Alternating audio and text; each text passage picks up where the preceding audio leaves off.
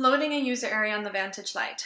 Sometimes you may make changes in the past software or just simply need to use a different device for repair or other reasons.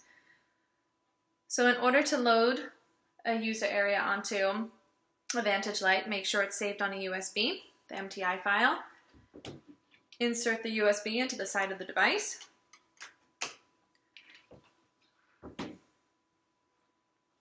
Select your toolbox. Select Maintenance, Transfer Memory menu. Select Load One User Area.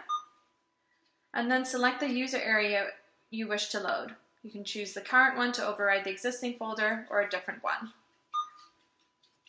You'll then be prompted, do you want to erase all vocabulary in the area before loading? Select Yes. Choose the file you wish to load. Here's our MTI file. And then loading will take place. Once loading is completed, you'll receive a message that says Transfer Memory Complete. Once you've received that, select OK and OK again.